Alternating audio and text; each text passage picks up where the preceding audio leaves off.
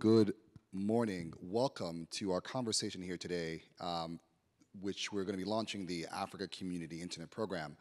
My name is Yusuf Abdul Kadir. I'm an adjunct faculty at Syracuse University, and I have an amazing set of folks here with me today, in person and online. Last night, we opened up our conversations here at the UN Internet Governance Forum in Kyoto, and thank you to the people of Japan and the government of Japan for inviting us and welcoming us to Japan. Arigato. Last night's conversation was situated and oriented around making sure we leave no one behind. It is essential that as we consider the expansion of the internet and think through how we're going to ensure inclusion, that we are keen and clear to leave no one behind. The folks here today are going to be talking a bit about community networks and how we can both manifest the realization of an open, inclusive internet, and making sure that the availability of what we all have referred to as the information highway is accessible, and that technologies being one of the key advantages to make community networks available is helpful to advance these issues. We've got a number of folks in the room and online, so we're going to begin today in multi-approaches. First, we're going to have some presentations and case studies from Dr. Lee McKnight and graduate student, doctoral student, Jane Apio-Ochere. And then we'll have a discussion with folks here and online. We're going to begin with Dr. McKnight. Thank you, Yusuf. Thank you to Japan, our hosts, and all of you here in the room and online for joining us for this important discussion. The Africa Community Internet Program was introduced in 2022 at the Addis Ababa IGF in Ethiopia last year, and we have made progress with our partners. I am a professor at Syracuse University, as is my colleague, Professor Smith there, and we have been working with the Africa Open Data and Internet Research Foundation to launch the Africa Community Internet Program. Next slide, please. I should do it. Way back one. Oh, let's see, here we are. Okay, so why are we here? It's because around 2.6 billion people do not have access to the internet in 2023. In the last year, in 2022, we moved the dial 100 million people. We can go faster. We can do better than that.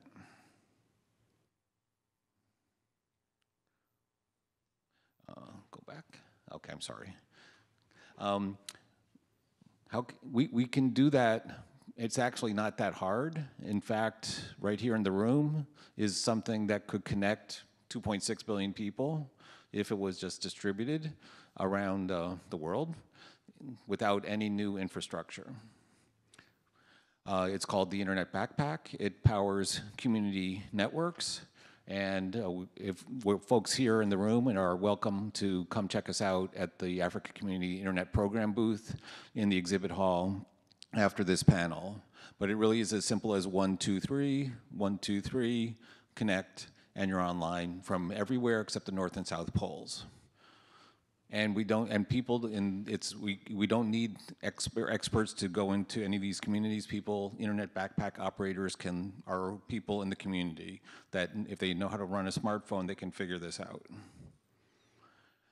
We launched, as I mentioned, the program in 2022.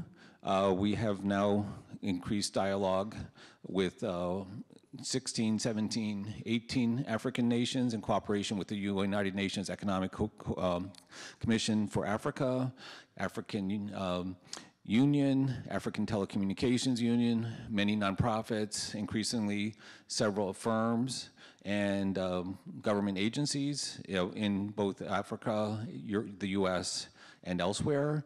And our hope and intent is to have at least some initial dialogue with all African Union member nations by the time of the G20 summit in 2025. This is not an imported innovation. The key software that is patented in 2022 is really an invention of a really brilliant guy in the Democratic Republic of Congo that's been working on this for 6 years, along with several of us at Syracuse University, elsewhere, and a firm called IMCON International, which is not the point of this presentation. What is the point of this presentation is to say we can do this. This is not rocket science. To my right is Jane Coffin, when she was with Internet Society for many years, saying this is not rocket science. We can build community networks. We can do this. And now we tried to make it simpler and easier and faster to at least get started with a little internet. So that's with the Africa Community Internet Program. It's part of the Africa and Global Community Internet Program.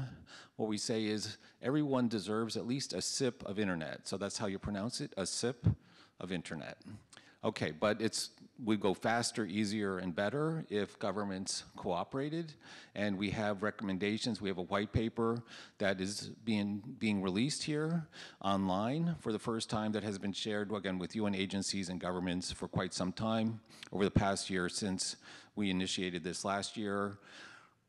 Again, Internet Society and national governments have begun to authorize and permit community networks so that people can fill the gap for connectivity themselves without the barriers in place favoring the incumbent carriers. We think this can all be done, and we can get going immediately, and there really isn't an excuse not to do it. And I'll stop on that note. Thank you. We're going to now go to doctoral student Jane Apio-Cherry.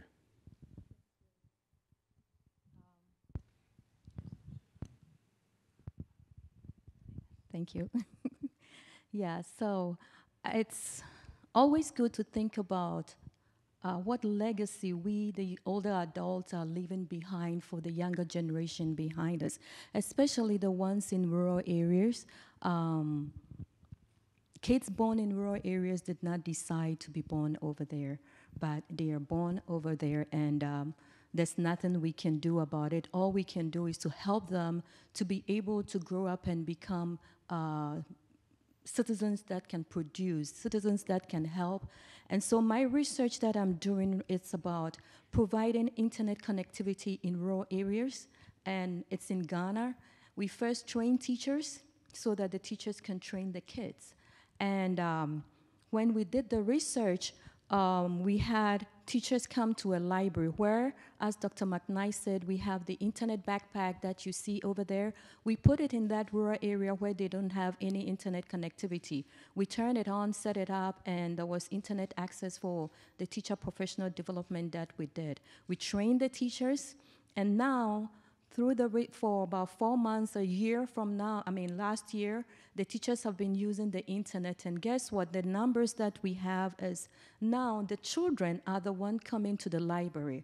Now, if the internet backpack was not provided, was not there to provide internet access, yes, the kids will come to the library to read books, but they would not be able to research and find other resources online. Some of the teachers were very happy because they are able to download videos because their classrooms, they don't have electricity, not alone internet. And so they download videos, take it to their classrooms and show it to the kids. And then give the kids assignments, and the kids will come to the library, do the research, and present whatever they've learned. And they're seeing amazing improvement in the children's education. We also looked at, I also looked at the gender aspect of it. When the internet backpack or internet access was provided, we saw that a lot of girls were using the internet as it's supposed to be, and not that the boys were not, but the girls were really there. But as time progresses, we saw that the girls were not always there, but the boys were using the internet, which is something that we hope to investigate more and find out what is preventing our girls from using the internet. Another aspect that we saw was the social connection of having the internet in the centralized location in the community. The community had 5 schools. And these 5 schools all come to the library. And so when we did the teacher professional development, the teachers were able to come together, private school teachers, public school teachers, come together and find out that, oh, we have somebody who knows more about the internet. Let's be friends so that we can come together, learn, and sometimes invite you to come to my classroom and teach my kids. So we see that the social connection that having these resources in the library brought it's really helping the teachers. It's bringing them together to train our kids. And also the kids are learning, are able to perform exercises that the teachers found that it was difficult for the kids to research and work on. And so we see a big impact in providing access to the internet to rural communities or rural and underserved communities whereby there's no infrastructure and there's no way that our governments are going to be able to build these infrastructures all the way. And just picking up the backpack, taking it to that rural area made a big impact in this research. And I'm pretty sure that if we are able to, as Dr. McKnight said, distribute the backpack where they don't have internet, these kids that are born there will be able to participate in the digital environment. Thank you. Okay, so now that we've kind of laid the floor into how we're going to approach the conversation, I want to set a few key discussion points for those who will be here with us today, those of us in the audience, and those who will be joining us online. There are 3 thematic areas that we're going to try to situate our conversation in. We got limited time, but we want to make sure to try to get you all the best amount of access to information as possible. First, the solution to rural community infrastructure and electricity.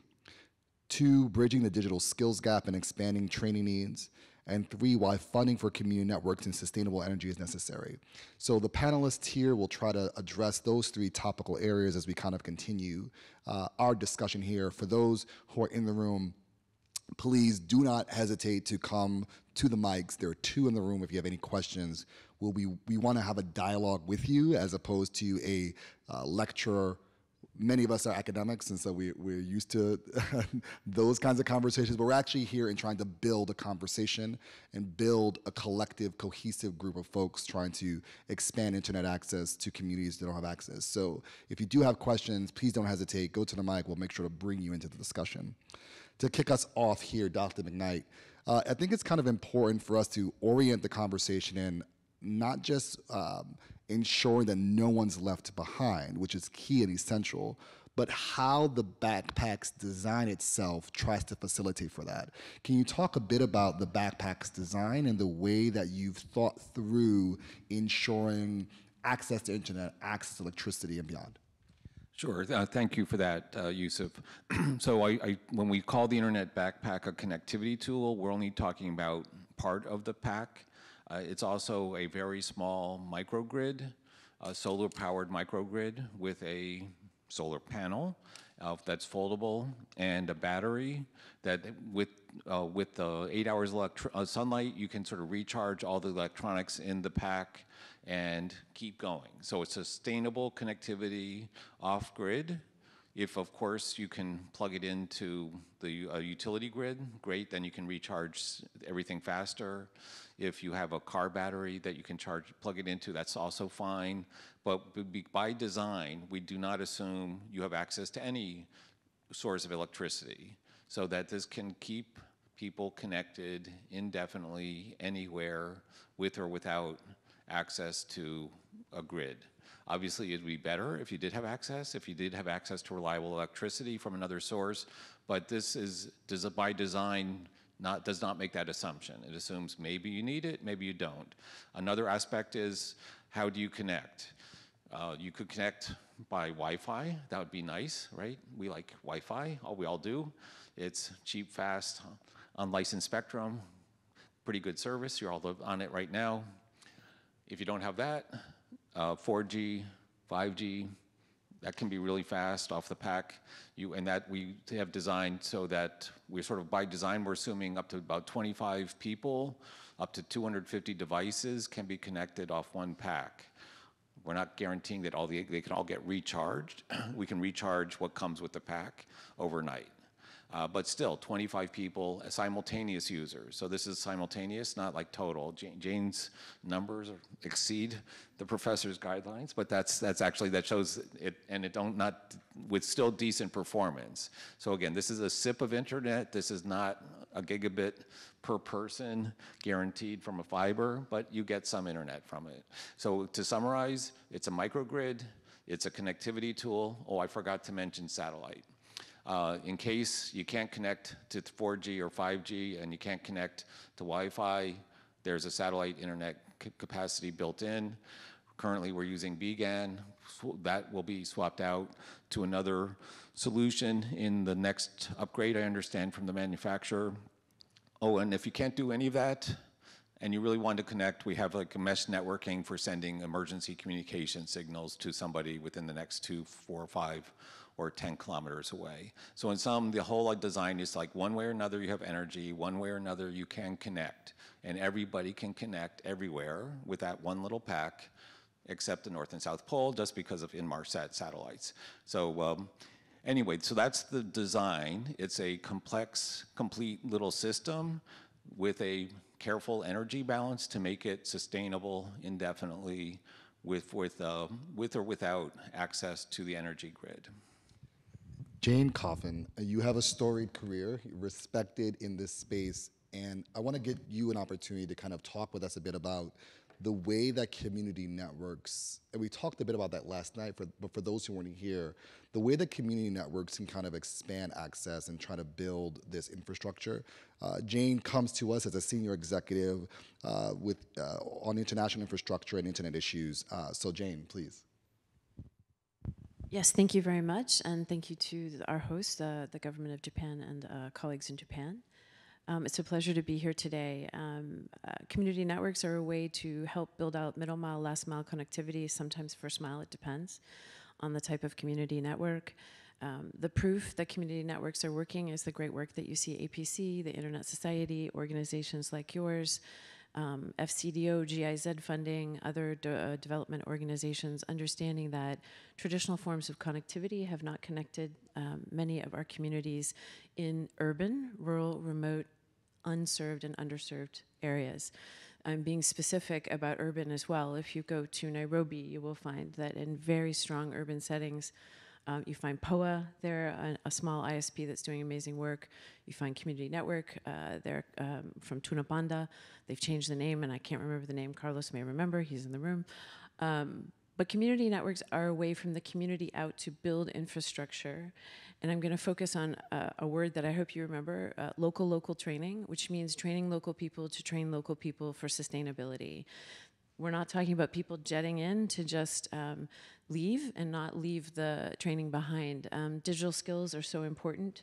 It's something I think we've all found when we're doing work with communities, whether it's the Raisa Marica, Alturmundi in Latin America, and in Africa you have lots of different community networks. Some that come to mind are Zenzaleni, Tunapanda, and others that are and AFCHIC's doing great work, another group. And it's about that local training, whether it's technical training.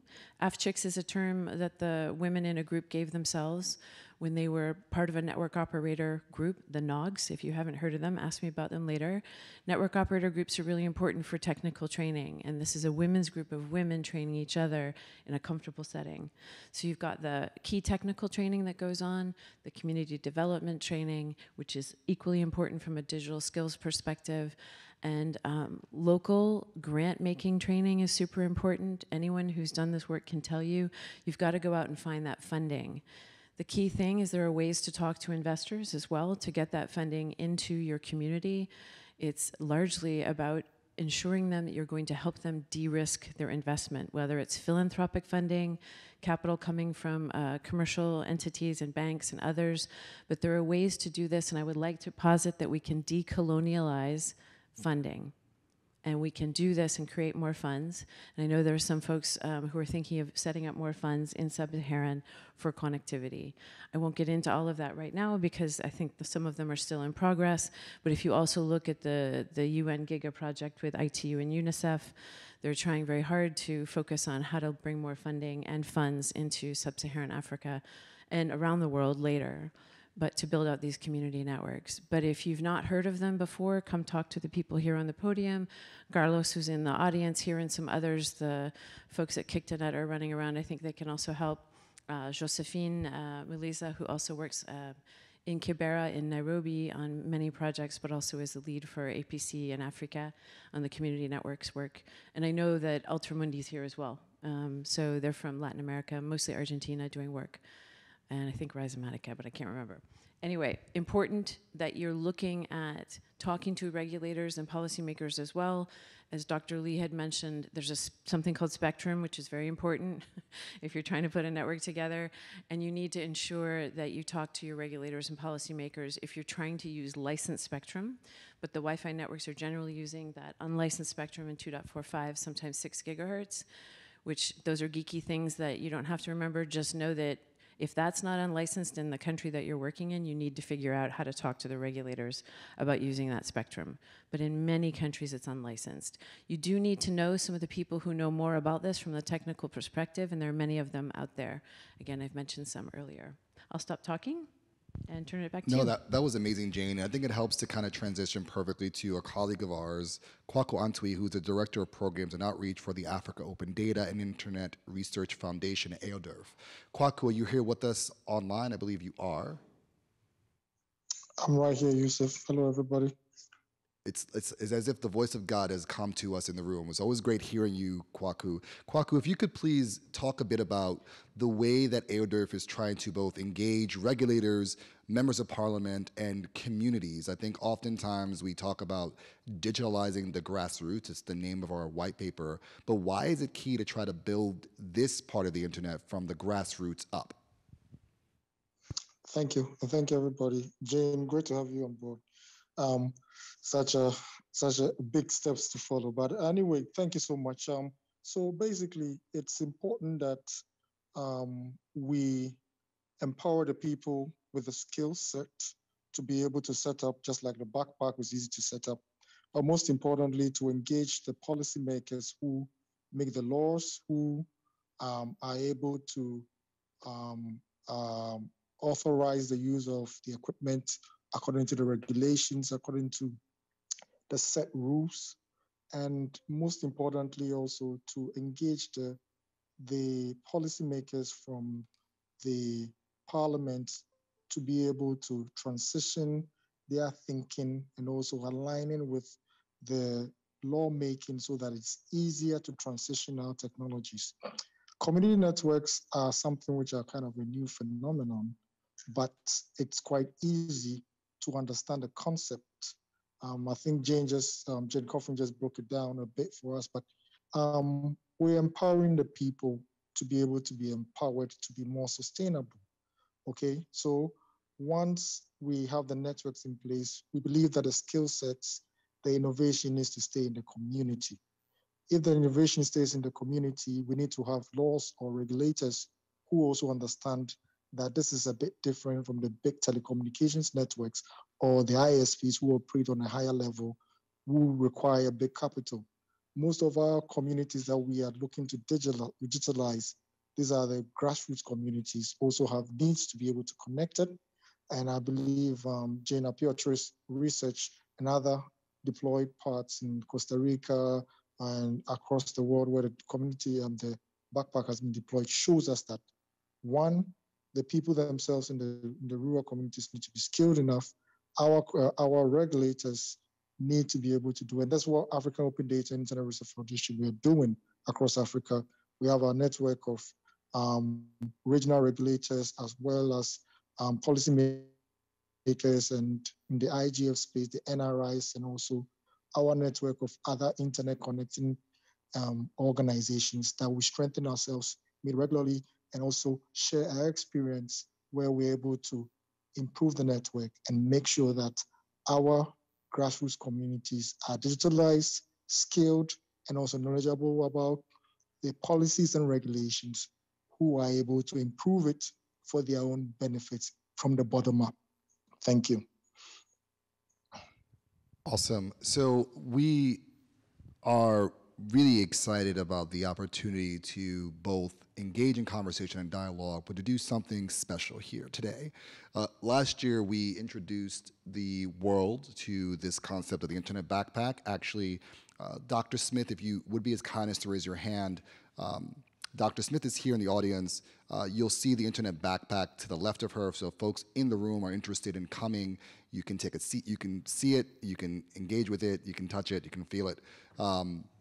But we're this year going to try to launch another opportunity to connect with our website.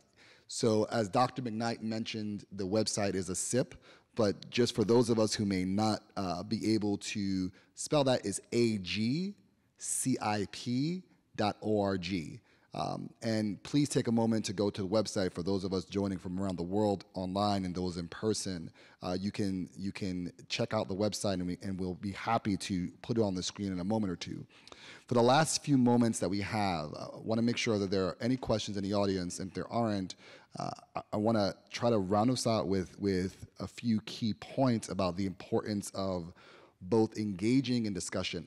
We have a lovely person here in the audience who has a question.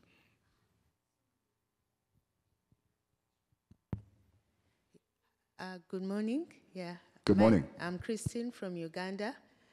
I work with the regulator there, Uganda Communications Commission. So I have a couple of questions. One of them on the sustainability angle. From our experience in the Universal Service Access Program that we run, when you supply IT equipment and all, when it reaches its end of life, the communities look back and say, where do we take it? So how is this project catering for that aspect of sustainability, e-waste? The other is to do with, I'm yet to interact with the food design and backpack, so you'll excuse me if it's already catered for, but nevertheless I'll ask, operation and maintenance costs and support. Usually also that comes in terms of the communities, the technical support to actually, in case there's a failure with a backpack, who's going to handle it, and is that catered for in the training, away from the usage bit? And lastly, ownership.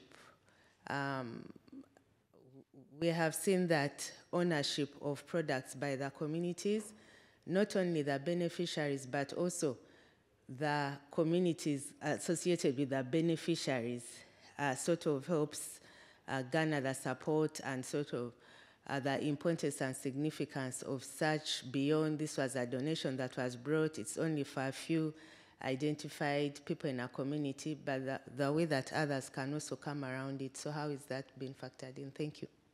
Amazing questions. Dr. McKnight, I'm going to pass that to you. Thanks, and those are all excellent questions, and we don't pretend to have firm answers to them all at this moment, but we'll sort of take them in part. So first on sustainability, there's a very large firm, which I cannot name yet, that we're in discussion with around issues of e-waste recycling and life cycle management of the pack and beyond, because there's the pack, and once you have the pack, you might also want to have some laptops or other phones. So again, that's under discussion, but not something that I can say, I can pretend we have a solution to right now, but we recognize that's important going forward. Second part is, well, actually, the first part for the pack itself, from last year's discussions in Addis Ababa, there was strong support for having the pack come with a full warranty. So essentially, there's always, if it's a warranty, you can just sort of send it back, right, to the manufacturer, and then they have the, under US law, they would have the e-waste responsibilities for it. That was one. What was internet backpack operator? Like who's actually managing this and how much training is needed? Well, I showed one slide with like 1, 2, 3, 1, 2, 3. We also have, and we have 5 like 2-minute videos in English and Spanish. That is really all you need to do to train an internet backpack operator. And that internet backpack operator is some member of the community who is either, well, we went into Costa Rica, so we recognize like somebody has to own this and take responsibility for it for the community. So they don't actually, they don't technically own it, but from a technical point of view, who's responsible for it, who's trying to make sure it's safe and secure, and who's the best skilled at operating it. So when Professor Smith and I went into a rural community in Costa Rica, I think now 2 years ago, I was very curious, like how did they decide who was the internet backpack operator? What was special about him? Well, he was, and the answer was he lived next to the school. Okay, so he's like, skip the spillover from the Wi-Fi signal, covered the school, give it to him, and he was a member of like the local community board of some sort, but he didn't have any special skills. So again, literally, if you can operate a smartphone, you can operate the internet backpack, you can learn more and do more. Offering further training and support for higher levels of management beyond just being like the local internet backpack operator. This is really a cloud to edge solution. So you're managing multiple different cloud services and designating things. That gets more complicated. True. We have been working closely with the Internet Society. Jane was too modest to admit, like really it's her nudges along the way. Before there was even one internet backpack, we were talking, Jane and I, before the first one was ever deployed to Democratic Republic of Congo. Since then, every step of the way, we've been interacting with Internet Society, local communities per country. So we would expect the Internet Society in that country to be part of like the backstopping technical support. Similarly, ICANN, similarly NRIs, and then there's of course, local. So essentially, anyway, so we don't have a magic solution per country. It would be something where the Uganda ISOC community would have to sort of step up a little bit to help provide solutions. Remote support. Syracuse University students are really good and have been helping. You know, literally, you don't need anybody in the country. This is why I'm saying this is so simple. This deployed into 20 countries where there aren't anybody from the manufacturer. There's nobody from Syracuse University there. We get access on the internet. We coach them, debug it. So it's designed to be that easy that you do not need that level of expertise unless you're trying to do these higher level things. Now, if I'm trying to remember, there probably were a couple more questions there, but that's what I should probably stop rambling. Hello, my name is Nils Brock from DW Academy in Rhizomatica. I have a question. It sounds like a really great solution, like one fits for all. And taking it a look from another side, when we talk about co-creation and community-centered design, and where you sit together with persons and you would design solutions, maybe you would come up with more than one backpack, so to speak, and they could look different, and they could be also owned by the community. So my question is a bit, manufacturing, is this also like, is it a decentralized approach behind it? Because as I understand, like shipping devices can make up to 80% of the cost in some cases, and then there's also the question if some component is broken. In some countries, they might not be available, and it would be maybe better to build up the technical solution also like locally in this sense to see what are local manufacturers or fab labs or who could be involved. So yeah, this kind of thinking. Thank you. Super question. I'm going to take my moderator hat off for a moment and put on the participant hat and then put it back on and go to Dr. McKnight. You know, the intention has always been for this not to be oriented by what people in the West kind of coming onto the continent and saying, you need better, here you go. We're really not oriented around that. To be extremely explicit, this was designed by a brilliant person from the Democratic Republic of Congo. It was innovated by a person from Haiti. So at its core, this has been a Pan-African movement of sorts that has been collaborative across multiple communities. The vision has always been to try to bring the backpack, the technology, to the continent to help communities start themselves up to be the manufacturers, the distributors, et cetera. We're not really interested in trying to export and do it in that way. We're really interested in trying to build an ecosystem where communities can be self-sufficient and sustaining. Because there were two questions that our colleague from Uganda asked with respect to sustainability. The environmental sustainability side, I think, which Dr. McKnight talked about, as well as the sustainability of the ability for communities to maintain the technology and grow without others coming from the outside, if I understood your question fully. And so we've been very intentional. I think that's why we talk about digitalizing the grassroots and why we're talking about engaging with communities and building upwards as opposed to going from the top down. We're being extremely prudent in making sure that we are being cognizant of the need, even though there can be opportunities to launch this in 55 countries tomorrow, we want to be very keen on not losing sight of that. Dr. Midnight, if you want to add anything that I may have missed.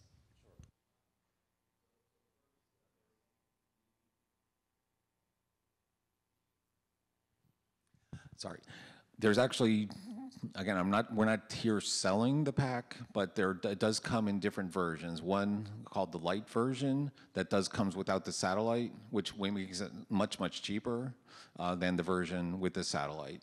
Second, with the pack itself, it's possible to connect like anything else. This is part of the dialogue from the beginning with the Internet Society, that this is, not a closed system. It's like connect your storage, connect your whatever it is into this. Boom, boom, it's part of your pack. You can add on whatever you want to it. It provides this sustainable connectivity, sustainable energy, little box. I promised Jane years ago, I haven't forgotten, that sooner or later there would be an open source version with open source hardware, and it's really hard to do that. There is a patented, on the software part that is patented last year. The manufacturer has that. That's just the reality of the world that we're in. But still, the design itself is modular, simple, and can be added on in any way anybody wishes.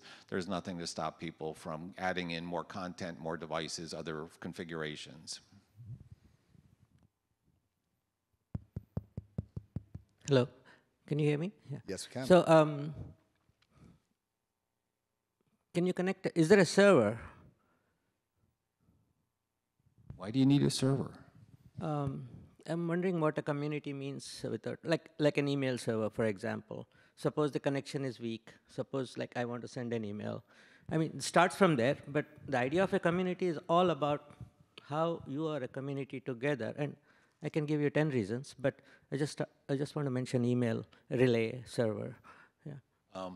You can add, like as I said, if you want an email server, you can add an email server. This Has is a cloud to added edge solution, so it connects. There's a router, there's a battery, there's a solar panel. That's the core. Anyway, those are the core components. You can add anything else you wish. If you wish to have a separate router, that's optional, up to you. Okay. Has anybody added in this? Say again? Has anyone added a server until now? There have been servers added, but the basic design doesn't really require that. But you can do that. Another question.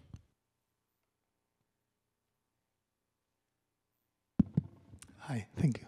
My name is Carlos Rey Moreno from the Association for Progressive Communications. Thank you very much for the presentation. I mean, we've been advocating and supporting community networks for many years now with Jane and with others. It's actually amazing to see more people advocating and working and trying to build the skills, the capacity, and working with more communities around the world, and in particularly in Africa. I think while listening to you, there are some ideas that are coming to my mind, especially in relation to the funding or the financing of these initiatives that are related to, at the end of the day, the economic sustainability. I mean, we've been talking about the social sustainability, the technical sustainability, the environmental sustainability, which are all important, but in relation to, for instance, unlocking universal service funds, as I think Jane has a session tomorrow on that, or on Wednesday. I've lost track of what days today, I'm sorry. The financial sustainability is important to unlock funding. You need to have some sort of a business model, an organization behind it, so there is some sort of a compliance and whatnot behind it in order to unpack either USF or finance from, impact investors that might be interested in doing that. And I'm one of the biggest. I really like the solution, and I'm looking forward to spend more time with you during these days, understanding the entire setup. Because there is an entire rebirth of community centers that require connectivity, that are owned by the community, kind of not the telecenter model that the governments were kind of topping down into the community, like more top-down approaches that are not working, and a rebirth of that movement, and internet, like internet connectivity solutions like that one could work. But then there is the issue of the cap of the OPEX I mean, at the end of the day, for the entire thing that I just mentioned, and then you would require a license to be able to sell internet. So, it has like many elements, and but then the OpEx in itself is very complicated. I mean, we've been working for the last year or so in Nigeria with some of our colleagues there, and the element, even though they have the community centers from the government, there is no internet service provider whatsoever where costs are affordable for the community to maintain it and to pay, a recurring cost of the OpEx, no? And yeah, I was wondering whether, I don't know, you were mentioning that you have a partnership with Inmarsat, that in turn has been merged with Viasat, that Viasat has a partnership with Microsoft that is offering, through Airband, a potential opportunity to partner, whether you have considered that. Sorry, but many things, but happy to talk more. Thank you. Let's give you 1 minute to respond. Sorry, is that Kwaku on the line? Yes. Yes, thank you. Nice seeing you, Carlos. Kweku here. Yes, so basically the whole reason is that we have this African Community Internet Program, Carlos, and it would be good for us to have more conversations about it, and including the business models as we have incorporated in the program. And yes, there are a lot of developments going on, and it would be good to us to continue this conversation, and also for us to tighten these aspects in the conversations very much. And we are very much welcome. And the team is available both online and on site in Kyoto. So let's keep the conversations going on. Yeah, thank you. I'll close this out by saying thank you all for being here. Carlos, to your question, we have a white paper that talks about the use and the importance of universal service funds, and we can connect with you afterwards to try to elaborate further. For those of you who were here with us in Kyoto, thank you so much for joining us. We want to give you a round of applause and give yourselves a round of applause, please. Don't be too shy, but clap for yourselves for being here. For those who've joined us virtually, thank you for coming. We wanted to make sure that we leave this conversation with you being able to access our website for more information, contacting us and engaging in the conversation, agcip.org. We want to thank Kwaku Antwi, Director of Programs and Research from the Africa Open Data and Internet Research Foundation, Jane Coffin, who is a Senior Executive for International Infrastructure and Internet Issues, Jane Apielchere, who is a doctoral candidate at Syracuse University School of Information Studies, Dr. Lee McKnight, who's an associate professor at the Syracuse University School of Information Studies, the people of Japan, and the United Nations Internet Governance Foundation. And please do not hesitate to find our booth. We are right next to the kimonos. Thank you for coming, and with that, we will end the discussion.